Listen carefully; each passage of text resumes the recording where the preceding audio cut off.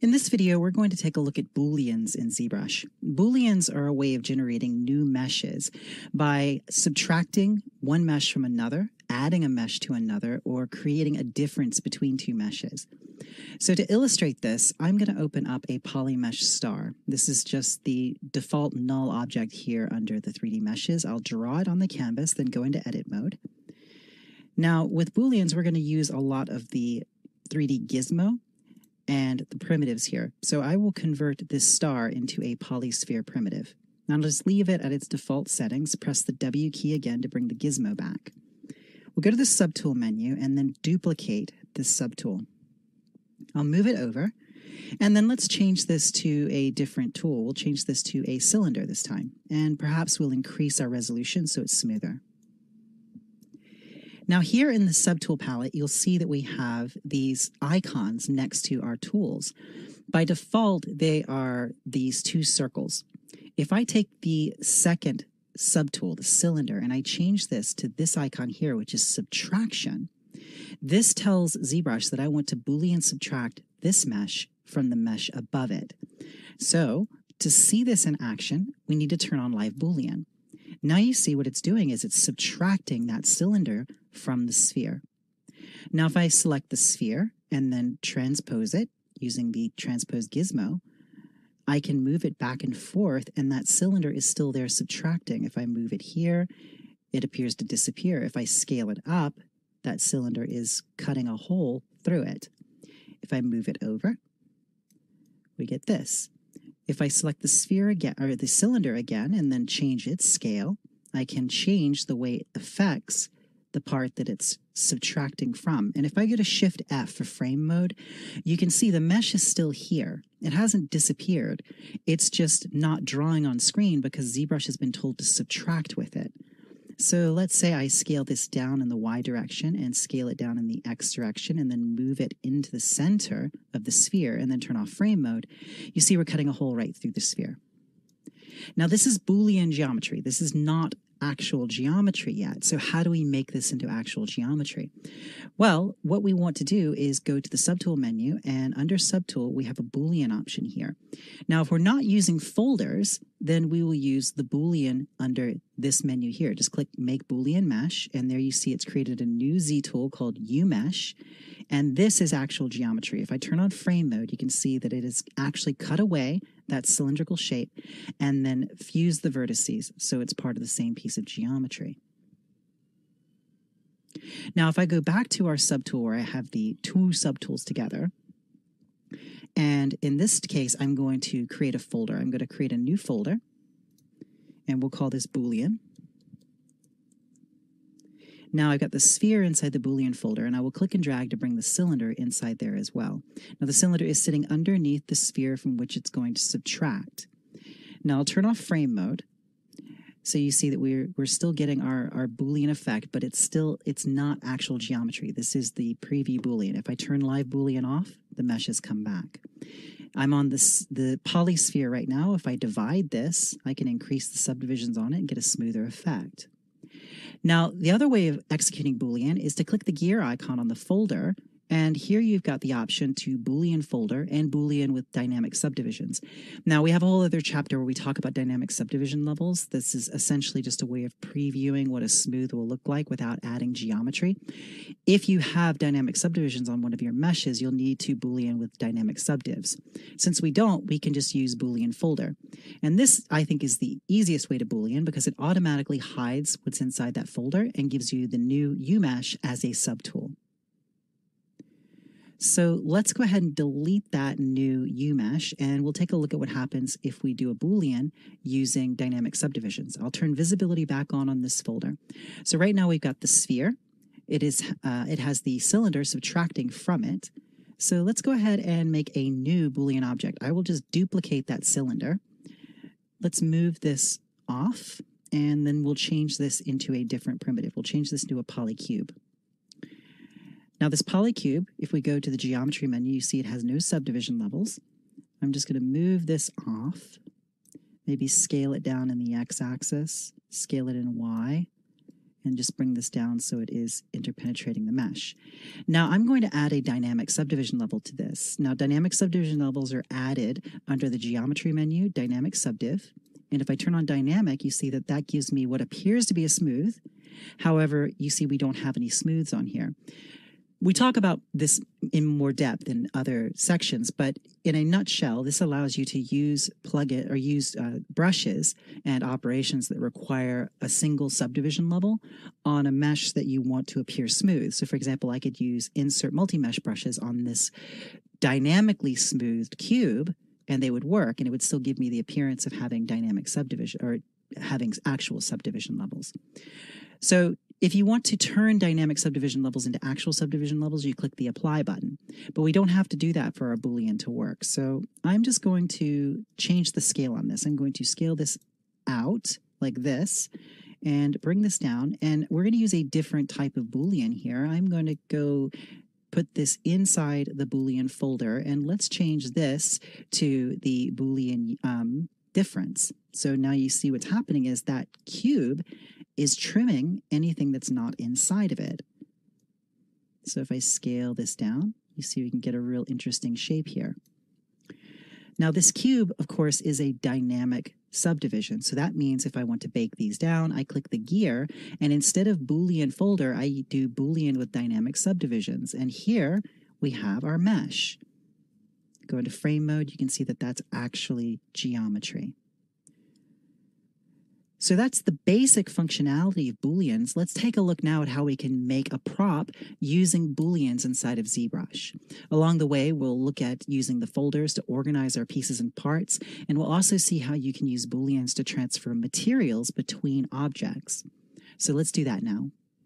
So here we've reset ZBrush. I'm going to go back to my tool palette and select that polymesh star, draw it on the canvas, and go into edit mode with the T hotkey.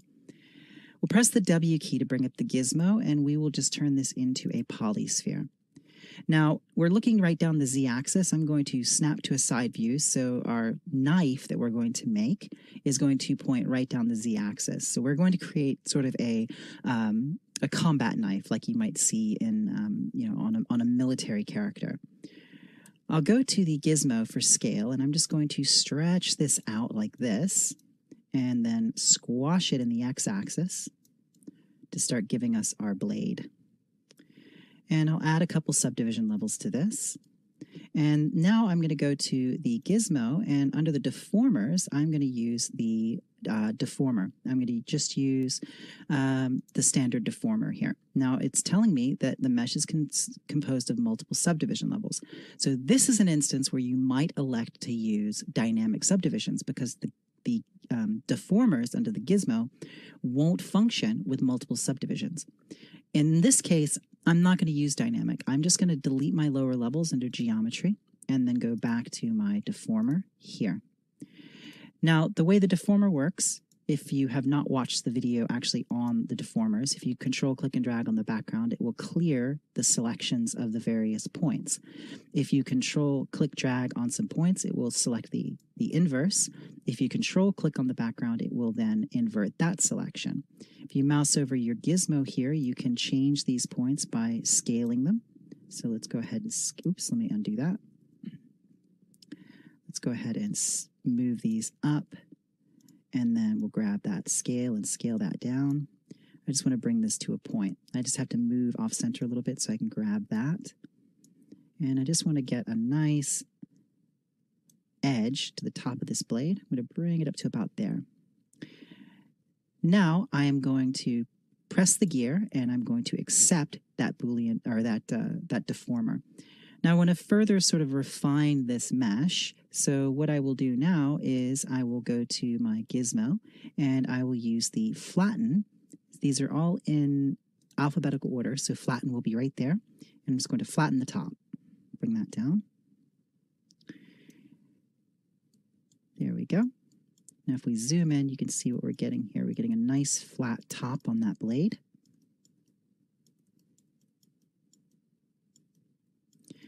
And then I can flatten this edge here, like so. And there we go. Now, if I want to accept this change, I will hit the gear icon and click accept. Now, perhaps I want to add some serrations along the back of this blade. I'll go to my subtools. I will just duplicate the blade. I find it easier sometimes just to duplicate an object rather than to create a brand new one. I'll press the gear icon and let's select the cylinder 3D to make a new Z tool. We'll rotate this 90 degrees, scale this down, bring this up in the side view here, zoom in and scale it down again. We're going to make the negative space of our serrated edge. So what I'll do for this is just go ahead and make sure that we don't have any subdivision levels, and I will go to B for brush, T for trim, and I will use the trim circle brush. Click OK, and then Control Shift click and drag. This creates a circle. If I hold down the Alt key, you see it carves away what's inside that circle. So I'm just going to create a little serration here, just like this.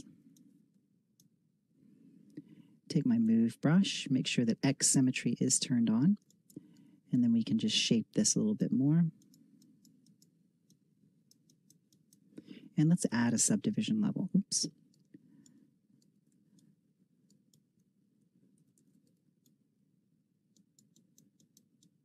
Just want to get that looking nice and sharp. Now, I'm not too worried about these sort of pinches along there, because what we're going to do is make this a subtraction object, as you see here. So now I'm starting to get a bit of a serration there. I'm going to scale this out in the Z-axis, and then let's turn on frame mode, solo this, and maybe I want to have a little nook that comes up right here. So in that case, I'll go to B for brush, T for trim, and we'll try to do this with the trim curve. Sometimes you need to change from the trim brush to the clip brush, just depending on the results that you get. If I press Control Shift, click and drag, I get this line. This is the trim curve, and it will trim away everything that's on the feathered edge of that line. So I will bring it up to here, let go, and of course I have subdivisions, so I need to delete those subdivisions, and then I will redo that.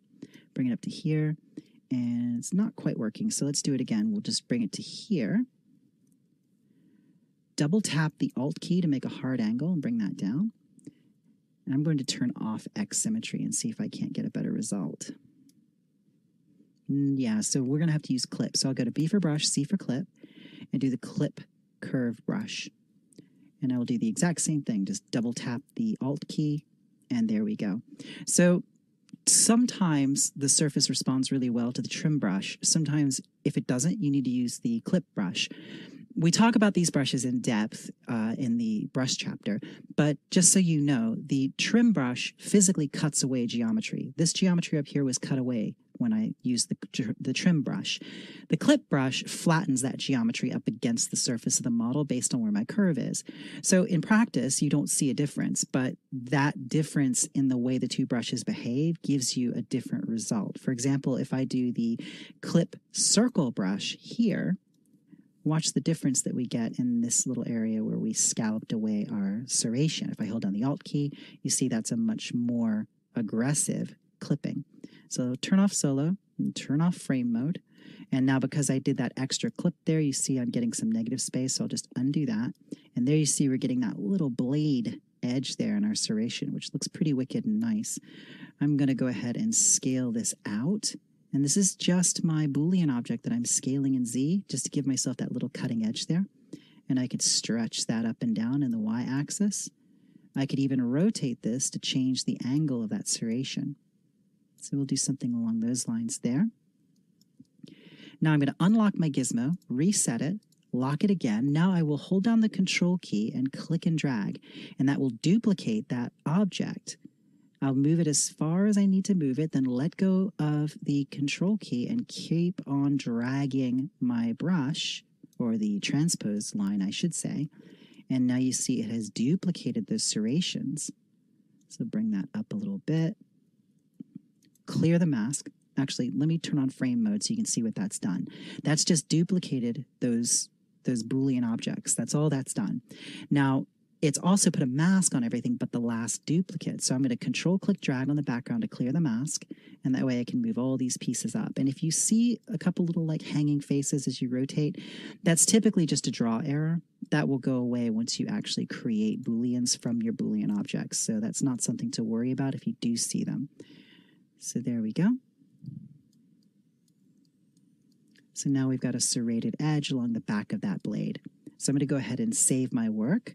And by the way, I will have this file available for you in the downloads for this chapter, so you will have it to reference. So now let's start to organize our parts. I'll come to the subtool palette here, and I will create a new folder, and I'll call this blade. And this is the blade itself, so I'll rename this subtool and call it blade as well. Actually, we want to be careful about having groups and subtools and different subtools with the same name. So I'm going to rename this. I'm going to call this blade model. It's just good practice to do that. Some plugins like Transpose Master will actually have a problem if two subtools have the same name. So it's just a good habit to get into to give things different names. We'll move this up, the serrations. We'll select it, rename it, and call it serration. Subtract. Now I'll select the blade, and if I want to make a change to the blade, I can still use my deformers here. I can just go back to my deformer, and here you can see that I've got those points selected. Once again, maybe I want to increase the resolution along the z-axis here. So I'll do something like this, and Control, click, and drag, and we'll just select these.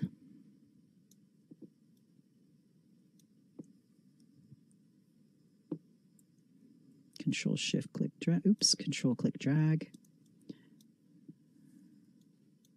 There we go. I just want these points here. So Control, click, and then I'll move these down.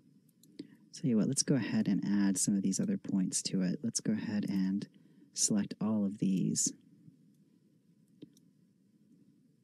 And we'll move these down. And then I'm just going to remove these points here.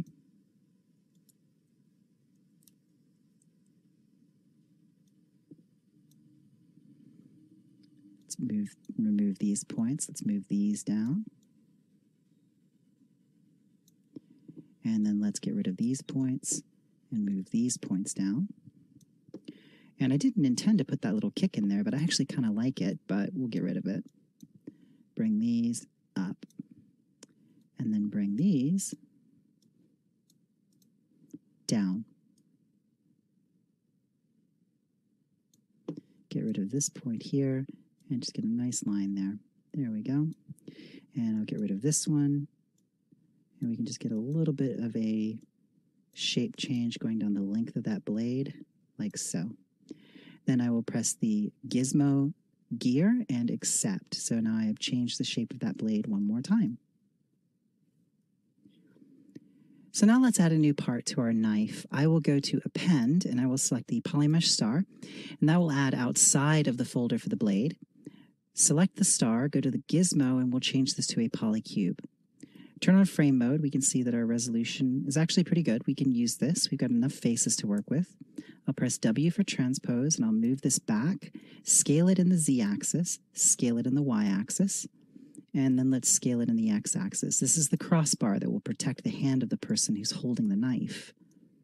Scale this down a little bit and then bring this back so the blade actually sits inside of this crossbar. Now I'm going to go to the gizmo again and select the deformer once more. Now I'm going to use the deformer to add a little bit of a bend to the end points on this, but I don't have enough points yet. So if I turn this up, I can increase the number of points I have. Control click drag will clear my selection. Control alt click drag will select some points. So I can move these back in Z, but I want these to move as well. So you'll notice that we have mirror options here. So we have Y symmetry, and that's currently set to 0. So if we change the Y symmetry, we can change our selection there. We have our Z symmetry, we can change our selection there. And we have our X symmetry, where we can change our selection there. So what I want to do is this is the Y-axis that we're going along, so we should have our symmetry along this axis here. So let's go ahead and select these and move them back in space, and you see that that propagates to the opposite side. press the gizmo and accept. Leave frame mode, and there we have our crossbar. So I'm going to go ahead and save my work, and we will go ahead and put this into a new folder, and we'll make this folder crossbar. So I'll create new folder, crossbar. Now that is in that particular folder. Now perhaps I want to put a dynamic subdivision level on the crossbar. I'll come down to the geometry, dynamic subdivision menu, turn on dynamic. Now here I've got some options. I can change the Q grid, that's the quick grid based subdivision. I can turn that up to 3, or there we go, 2, and that's smoothing it but maintaining the faceting. If I turn this back down to 0 and I adjust my smooth subdivision levels here, I can change how smooth it becomes. That's 2 subdivisions, that's 3 subdivisions, and these are dynamic, so we don't actually have subdivisions yet. If I turn the Q grid up to, let's say 2, let's bring that back up to 2. There we go. We'll put it at 3. And we can adjust our flat subdivisions here. And then we'll change our coverage, and we can give a bit of beveling to that. There we go. Let's turn that up. There we go. So now we can put beveling into that smooth, and that will be applied once we actually apply that geometry. So looking at this, I think I could move that crossbar down. So I'll just take the move gizmo and just scoot this down a little bit like that. And then I want to make the handle. So to make things easier, I will just go to append, polymesh star. That creates a new object outside of the crossbar folder. And I'll go to the gizmo and turn this into a cylinder 3D. Now our resolution's pretty good already. We can adjust that with the curves or the cones here to change our resolution. Go to the transpose gizmo, move this back, and we want to scale this in the z-axis so it's long enough to actually be a handle. And then we will scale this down. And perhaps we want to scale it in the x-axis so it's a bit easier to hang on to. And if I hold down the Alt key, I can move my pivot point here, and then I can scale from this point. So I can position the handle so it's countersunk into the blade and the crossbar, and then I can scale it down the z-axis so it's a good length to be a handle for that knife. And then I can just adjust its position so it has a nice proportional feel with the rest of the weapon. Now I'll go ahead and save my work. I'm just pressing Control S to save my work, and my save dialog comes up off screen, but it's the same save dialog that you always get. I just want to tell you as I'm saving, because it's good habit to save often as you're working, because it's terrible to lose your work. So turning off the gizmo so I can actually see what this looks like without any sort of manipulator in the way, I see that I kind of want to change that handle a little bit. So I'm just going to scale it up in Y and scale it back in Z, and then maybe move it down a little bit more.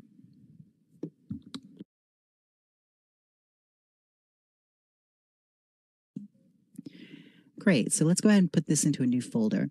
We'll call this handle. And I'm going to duplicate the handle just because it's sometimes, like I said, easier just to duplicate an object than to append something else in. With the handle copy selected, I'll go to the gizmo, and I'm going to turn this into a polysphere. I'm going to make a pommel for the blade using this, or a pommel for the handle, I mean to say. So I'm going to scale this down and then move it back in the z-axis. And let's scale it in the x-axis a little bit, and scale it in y, and scale it in z, and maybe add a couple subdivision levels to it so it's a bit smoother. And this can be the pommel. So I want to make this a separate object from the handle. So I'm going to move this out of this folder. I'll do that just by clicking and dragging until it comes out of the folder. And I'm going to make a new folder for this, and I'm going to call this pommel. And let's go ahead and name our objects now. We'll call this pommel base. And we'll select this one, and we'll rename this and call it handle base. So with our handle, I want to create, oh, by the way, you notice the pommel disappeared. I just need to turn on the eyeball next to it. So with the handle selected, I'm going to duplicate it again, And now this time, I'm going to go to the gizmo and I am going to create a new object. I'm going to create, this time, a ring 3D. And I will turn up the resolution on this ring 3D so it's nice and smooth. And I'm going to go to my gizmo and I'm going to scale it down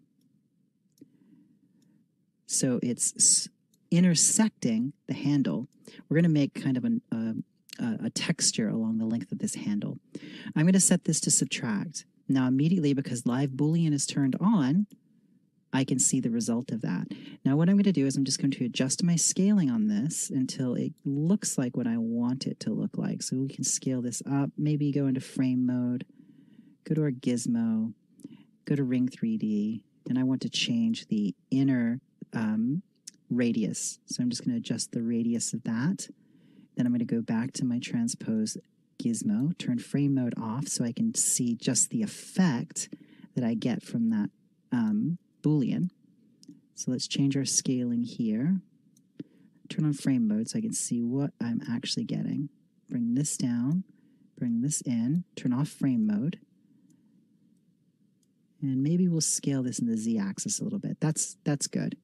Now, I want to show you something very interesting that you can do with Booleans. If I go to the handle, and if I take the handle and let's assign a material to this, I'll go to my material menu and let's just assign the matte cap gorilla, this nice matte black. I'll go to material, color, fill object. Now I'll go to the subtraction here, the subtraction object, and let's rename this so we can keep things straight. We'll call this handle, ring, subtract. And I'll change the material on this. If I change the material on this object to, let's say, green metallic, you see that the Boolean will pick up that material assignment. So this is pretty good. What I will do now is I'll do that same technique I used before where I hold down the control key, click and drag to duplicate an object. So let's zoom out so we can see the full length of the handle.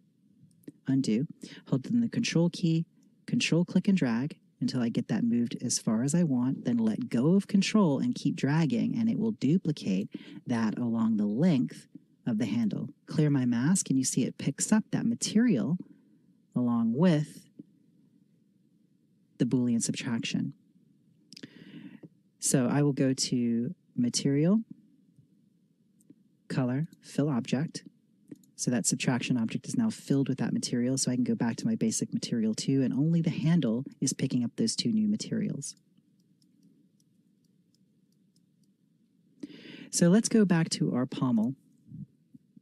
I will duplicate the subtool, bring it inside the pommel group, transpose move it back in space, and then we'll just scale this down.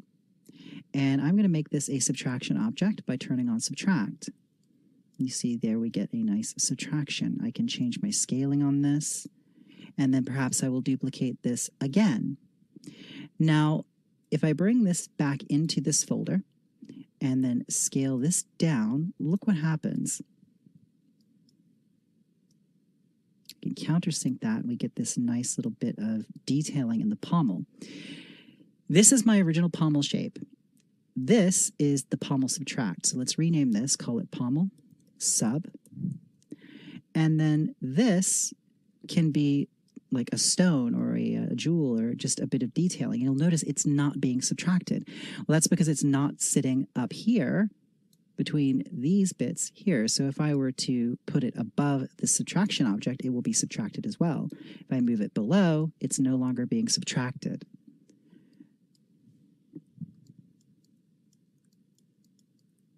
There we go. Now, if I wanted to make some further adjustments to this, let's go ahead and solo this particular subtraction object here that we're using. If I go into frame mode, let's say I just want to be a little bit more intricate with the shapes that are being subtracted out. So maybe I put a mask along here, and let's do a polygroup. Let's make sure that we don't have any subdivision levels. I'll delete my subdivision levels, and I will go to polygroup, group masked. So that gives me a polygroup based on that masking there. And then let's do another. Let's make sure our X symmetry is turned on. Let's do another mask through here. And we'll do group masked. And let's go to our geometry. And we'll go to edge loop. And we can cut group loops like this. If we just click group loops, it'll cut loops around our individual polygrouping. And then I will go to my deformation menu here. And I've got a polish by features. And if I turn polish by features up, it gives a little bit of a polish to those groups. But if I turn on this radial button and then polish by features, it gives a much, much stronger smoothing. So what I can do now is Control-Shift-Click to isolate these polygroups here. Let's isolate this one and this one. Mask everyone else. Reveal all again. Now we'll turn solo off, turn frame mode off, and you see we're picking up the masking actually from that Boolean object. But what I will do is I will use inflate to move out those unmasked faces. So look what's happening here. As I inflate that out, it cuts this notches into that surface that it's Booleaning out of. If I go to frame mode, you can see what's happening here. I'll undo this. And I can use the inflate slider, or I could just use the move gizmo and just scale this out like this. Maybe I can move these back. You see what's happening? This is a subtraction object. So if I turn off frame mode, you see it's subtracting just like so. And that's a really neat bit of detailing there that would actually be a real pain to try and model under other circumstances. That's one of the things that I really love about Booleans is they make these sorts of shapes quite simple to make, and then they'll bake down into proper geometry, which you could then, if necessary, remesh, or they're already suitable for 3D printing. So there we've got our adjusted pommel. So we'll come back up here to our subtool menu. We have our pommel group, our handle group, and we have our blade group and our crossbar group. So these are Booleans. I'm going to collapse all these folders and I'm going to turn off Live Boolean, and that brings all the aggregate parts back. So I'll save this before I do anything else to it. Now, like I said, Booleans don't exist as actual geometry. It is a Boolean operation that you're seeing in preview. If I want to make this into actual geometry, all I need to do is go to each one of these folders. And of course, you could do the Boolean option down here, but I think it's much better since we're using folders to do it this way. Also, the folder Boolean option, it comes after this. This predates folders. So this is actually an older way of making Booleans than what I'm showing you. So for blade, I'm not using any dynamic subdivisions on the blade. So I can just turn on Live Boolean, click the gear, and Boolean folder, and then I will get a blade here. The crossbar, I am using dynamic subdivisions, so I will Boolean with dynamic subdivisions. It will automatically hide the crossbar folder and then give me a new bit of geometry, a new subtool that is the crossbar itself. So that's pretty handy. So we're able to do normal subdivision levels or dynamic subdivision levels, depending. Usually you would end up using dynamic subdivision levels if you were going to be adding, like I said, an insert multi-mesh brush detailing, maybe some bolts or something. You would utilize the dynamic subdivisions for that. The handle, I will hit the gear here and I will Boolean folder. So this isn't, sometimes you get this message, the Boolean operation was successful, but several warnings were reported during the process. So you might just want to check your subtool at this point. So I'm going to select the handle and I will turn on solo mode. Now here what's happening is it's giving some errors in the material, probably because it just doesn't have enough faces there to support it.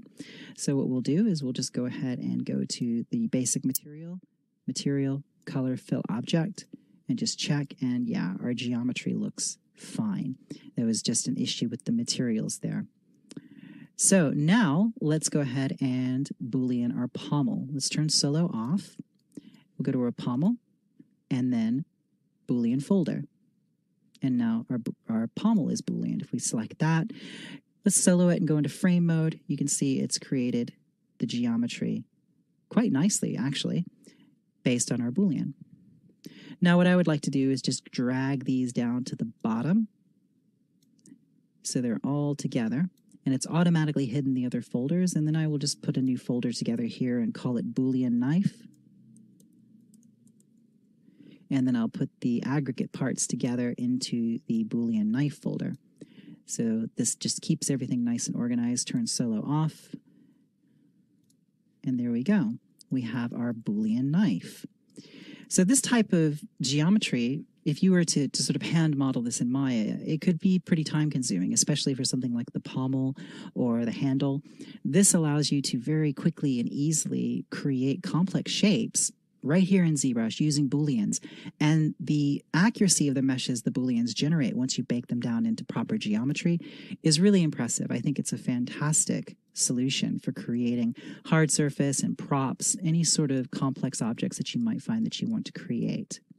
Before we complete this look at Booleans, I just want to show you something really quick that I think is really neat about ZBrush, Z-Remesher, and Booleans. If we take a look at the pommel here, now obviously this is not an organized mesh, this is a Boolean mesh.